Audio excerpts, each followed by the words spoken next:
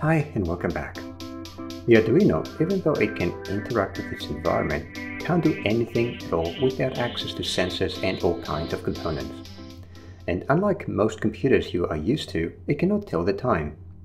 Although knowing the time is not needed in many applications, and indeed, we have not really needed it up to now, sooner or later you will come across a project where knowing the time is a requirement. It is true that the Arduino has a built-in sense for time. It knows how much time has passed since it started executing a program. It can use the millis function to get a time that represents this time in milliseconds. A similar function is micros, and it does the same thing as millis, except that it reports the elapsed time in microseconds instead of milliseconds. There are also the time-related functions delay and delay microseconds, which add a delay in your program, the first in milliseconds and the second in microseconds. In this demo, I'll show you how to use a typical real-time clock with your Arduino. I will be using the DF-Robot TS1307 RTC breakout, which I purchased on eBay for around $4.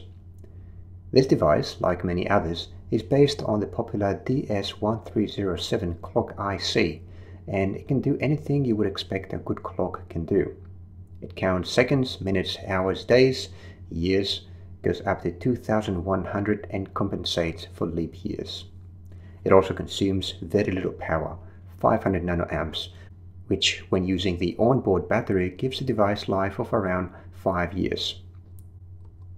Quickly, the serial clock for the IC2 bus goes to analog pin 5. So A5 is marked on my Arduino Uno board. And then the data pin, the orange wire, goes to the A4, so analog pin 4. This is specifically for the Arduino Uno. Other boards have got other pinouts for the IC2 interface. I'm going to show you those in a minute. And power. That's all I need to do for now. Let's upload the sketch. We'll plug it in first and upload the sketch, make sure it works, and then have a look through the sketch.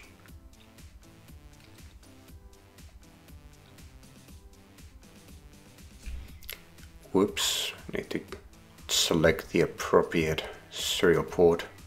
Yeah, make that USB.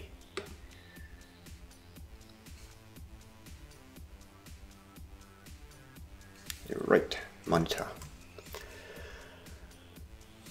Alright, so you can see that because I had removed the battery, the clock initially, I'll stop the auto scroll here. The clock initially had this time as default.